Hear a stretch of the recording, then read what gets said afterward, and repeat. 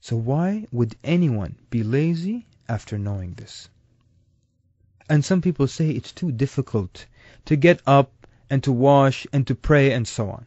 So we say thank Allah that He made you physically able and capable of performing the salah. There are those who are blind and paralyzed and struggling to submit to their Creator. Abdullah ibn Maktoum, one of the companions, he was a blind man radiallahu anhu. He asked the Prophet sallallahu alaihi wasallam, he says, O Prophet of Allah, I am a blind man and my house is far away from the masjid. Is it possible to grant me permission to say the prayer in my house? So the Prophet sallallahu alaihi wasallam tells him, yes, you can pray in your house. So Ibn Maktoum radiallahu anhu starts to leave. And then the Prophet ﷺ calls him. And he says, do you hear the call to salah? And he says, yes. So the Prophet ﷺ says, then respond to it. In another narration, I do not find any excuse or any permission for you to not come to the salah. So if anyone was to be excused from the salah, it would have been the one who is fighting for the sake of Allah. It would have been the blind man. It would have been the sick person. But even the sick will either pray standing, and if they cannot stand, they will sit, and if they cannot sit, they will lie down on their side. And yet you are given health, and yet you still don't pray to Allah Azza wa Jal. The famous doctor and philosopher Ibn Sina, rahimahullah, he says he recalls a moment in his life. It was a cold and very icy night, and he and his slave were resting at an inn in a remote part of Khurasan. And during the night he became thirsty. So he called to his servant to bring him some water. And the servant didn't want to leave his warm bed. It was a cold night. So he pretended not to hear Ibn Sina's call. But then after he starts calling on him, he reluctantly got up and he went to bring some water. And then a little while later, he hears the sound of the adhan filling the air. And then Ibn Sina begins to think about this mu'adhin who's calling the people to salah. And he thinks, my servant Abdullah always respects me and admires me.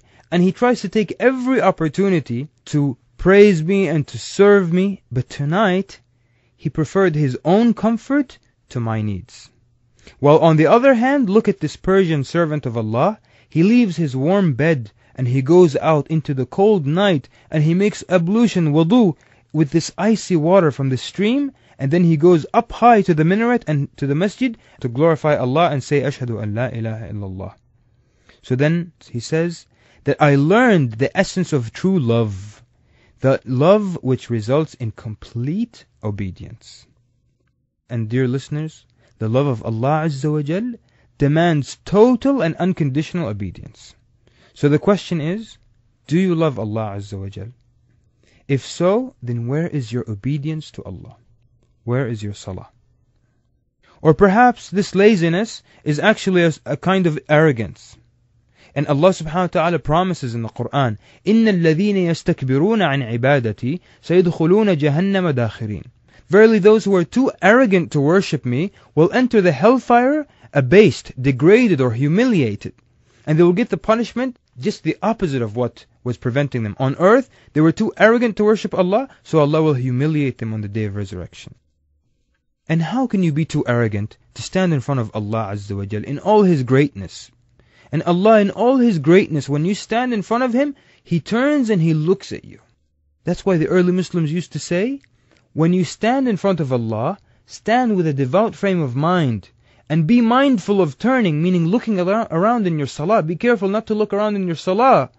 And look why they say. So that while Allah is looking at you, you are looking at something else. And just imagine that Allah Azza wa Jal, in all His magnificence and His greatness and His glory, you're standing and praying to Him and He's looking at you. And while He's looking at you, you start to look at something else. You start to look at the watch, start to look at things on the ground and patterns on the floor, while Allah Azza wa Jal is looking at you. And wallahi, if someone did this to you, when you look at them and speak to them, they turn away from you, you wouldn't appreciate that. So why would you ever do that to your Lord subhanahu wa ta'ala? And how can you be too arrogant when Allah describes al-mu'minun, in Surah al-Mu'minun, Allah describes the believers. Allah first begins by describing the people who are successful and prosperous. So Allah Azza wa Jal says, قَدْ أَفْلَحَ الْمُؤْمِنُونَ. So the first thing Allah describes, the people who are successful, and their first description is that they're mu'minun, that they're believers. And then Allah subhanahu wa ta'ala says, الَّذِينَ هُمْ فِي صَلَاتِهِمْ خَاشِعُونَ. Then Allah describes the believers, and their first description is that they are humble in their salah. That they feel this focus and humility while they're praying to Allah Azza wa Jal. And there are those people who say that work is worship. Al-amal ibadah, that the Prophet ﷺ said, work is worship. So when we're at work, we don't pray because work itself is worship. So we have Nawfal ibn Muawiyah radiallahu anhu narrates that the Prophet ﷺ said, whoever missed the prayer, then it is as if he had lost his family and his wealth. So the question is, how would you feel if you were to lose your son, or your father, or your mother, or your wife, or everything that you own? How would you feel if you lost your family? And what if you lose your family and your wealth? And we ask Allah to protect you and your family. But leaving salah for the sake of wealth is equivalent to losing both family and wealth. So how can it be an excuse to not pray? And if you go out and you buy a shoe, and when you come home you find that the shoe is too small for you, do you get a saw or a knife and you cut away from your foot? Obviously, you change the shoe. So do you cut away from your salah and squeeze the time of your salah at the end of the day because of work? Or do you change your work schedule so you can pray? And the salah barely takes, with its wudu and everything else, more than 10 minutes. Allah subhanahu wa ta'ala describes certain people in the Quran who did this to their salah times. They messed up their salah times because of whatever reason they had. So Allah subhanahu wa ta'ala describes them in Surah Maryam, saying, فَخَلَفَ مِن بَعْدِهِمْ خَلْفٌ أَضَاعُوا الصَّلَاةَ وَاتَّبَعُوا الشَّهَوَاتِ فَسَوْفَ يَلْقَوْنَ غَيًّا. That there has succeeded them a group of people who أضاعوا الصلاة, literally they lost the salah. So they are going to, their punishment, they're going to get ghay. This is the punishment of these people, that they're going to get ghay. What is ghay? And what is this ayah talking about? Ghay is from the hellfire. So when this ayah was revealed, the Prophet ﷺ asked Jibreel. He said, will my people abandon salah? And the Prophet ﷺ is so concerned that his ummah is going to leave the salah after his death.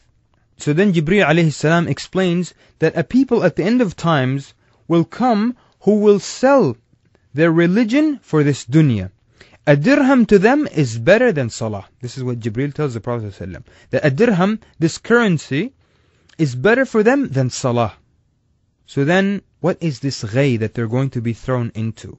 And Abdullah ibn Abbas, one of the scholars amongst the companions of the Prophet ﷺ, he says, أضاعوا الصلاة, which literally means lost salah, doesn't mean that they totally abandoned it, but they used to combine it. So they get ghay. This is the punishment, is ghay. And what is ghay? It is a valley in the hellfire that is so fierce that the rest of the hellfire seeks refuge from it every day. It's a place, a valley in the hellfire that is so horrible that the rest of hellfire seeks refuge with Allah from that part of the hellfire. That's how horrible the punishment is for the one who does what? For the one who combines their prayers. They pray, but they combine their prayers, they mix up the times. So what about those who don't even pray to Allah subhanahu wa ta'ala? And there are others that complain that they have so many sins, and they say that one day I'm going to repent and I'm going to start praying. So the response to that is from the Prophet ﷺ, where he says that if a person had a stream outside his door and he bathed in it 5 times a day, so someone in front of his house, he has a running stream and he will bathe in that stream 5 times every day, the Prophet ﷺ then asked, do you think that he will have any filth left on him? And the people said, no filth would remain on him whatsoever. And then the Prophet ﷺ said, that is like the 5 daily prayers. Allah wipes away the sins by the 5 daily prayers, by them. And what does that mean if you have these 5 prayers like a river to wash your sins? It means that when you meet Allah on the Day of Judgment, you're going to meet Allah while you're clean, inshaAllah. Abdullah ibn Mas'ud radiallahu anhu says, a man came to the Messenger of Allah sallallahu alaihi wasallam and he confessed that he kissed a woman he's not married to, and he kissed her. So he comes to the Prophet sallallahu alaihi wasallam and he confesses of this sin. So then when he does that, Allah subhanahu wa ta'ala reveals an ayah. Allah subhanahu wa ta'ala says, وَأَقِمِ الصَّلَاةَ طَرَفَيِ النَّهَارِ وَزُلُفًا مِّنَ اللَّيْلِ إِنَّ الْحَسَنَاتِ يُذْهِبْنَ السَّيِّئَاتِ ذَلِكَ ذِكْرًا لِلذَّاكِرِينَ. Allah subhanahu wa ta'ala reveals, and establish regular prayers at the two ends of the day and at the approaches of the night for those that are good, remove those that are evil. That is a reminder for the mindful. So the good deeds remove the bad deeds. So then the man asked if the revelation was only for him. Was this ayah just revealed for me? Is this a case specific to me? And the Prophet ﷺ said, it is for all of my nation. And you are included in this as well.